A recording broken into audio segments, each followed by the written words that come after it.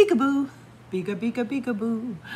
Oh my goodness, this little girl is at the ocean and she is hunting and finding shells. Have you been able to do that? So much fun. So her grandmother has told her a secret about those shells, that they used to be, the title tells us, little houses. What? This book was written by Kevin Henkel, illustrated by Laura Dronzek, or is it Dronzek? I'm not sure. I'd like to get people's names right, but I just don't know how to say that. Look at them all, they're beautiful. This book was published by Greenwillow Books. Here we go. When I visit my grandparents at the beach, we stay in a little house. It is so close to the water, you can hear the waves. Sometimes I think someone is calling me, but it's just the waves coming in, going out, a whisper or a roar. I run up and down to meet them. Every morning, we look for shells. We almost always find something good. We only keep the ones that are empty. Grandma reminds me that the shells are little houses, and that gets me thinking. Thinking of thin, pale walls of pink or gray, white or white, shiny or dull, a rounded orange room, or one with brown spots like freckles. But who lived here? Where is it now?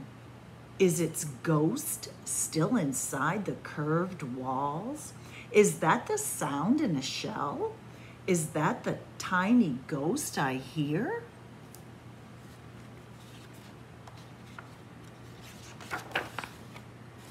We look for empty little houses all morning.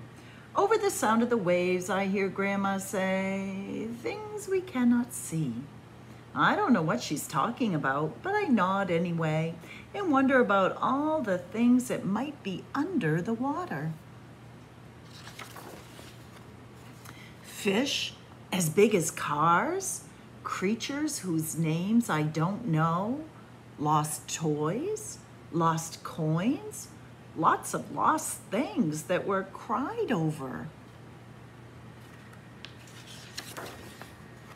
Things that might turn up one day, rolling onto shore, maybe just a piece of something to show everyone.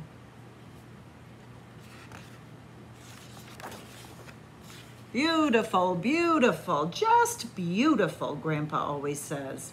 He also says, the world is so big and there is so much to know, and someday you'll know it all. We both smile. I would like to know it all. I'd like to know how far each shell has traveled and how old the rocks and stones are. I'd like to know how deep the water is at its very deepest part, and how it can be blue and gray and green and silver and white and black all at the same time. I'd like to know what a pelican thinks of a sandpiper, and if a snowy egret has ever seen snow.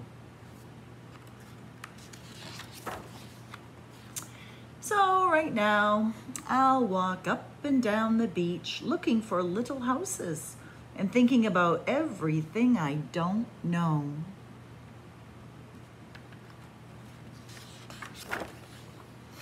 But one thing I do know is that I will take some little houses back to my house where they'll sit on the shelf in my bedroom. I'll put my favorite in a special place. A house in the world.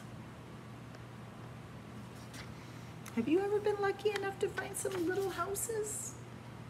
Pretty cool. Little houses I miss you, friends. Mwah.